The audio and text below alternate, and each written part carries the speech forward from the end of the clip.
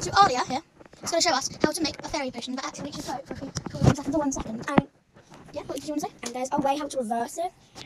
Yeah, so we're going to just get the ingredients and then we'll show you. Can you drink it, Alia?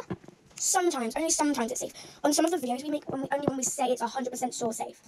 Okay, so I'm going to show you how that Alia actually can float for a few seconds.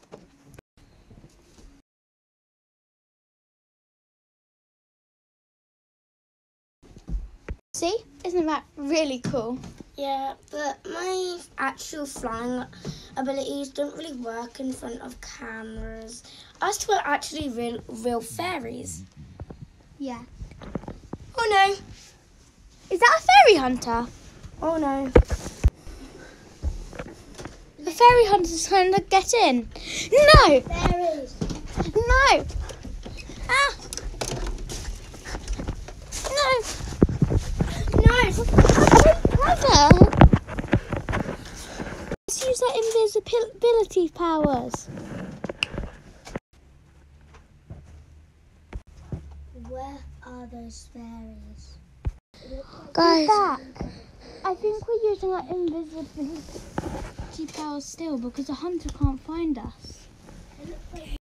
Well, it looks like these fairies have a PlayStation, so I guess I'll just take it.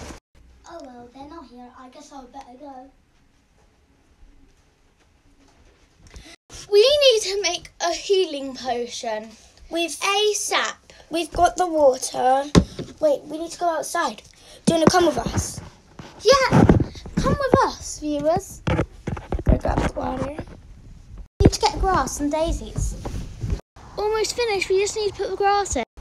Look, we've got the potion ready. Now we just need to heal it on Alia's arm. Come here, Alia. No, the hunter's coming.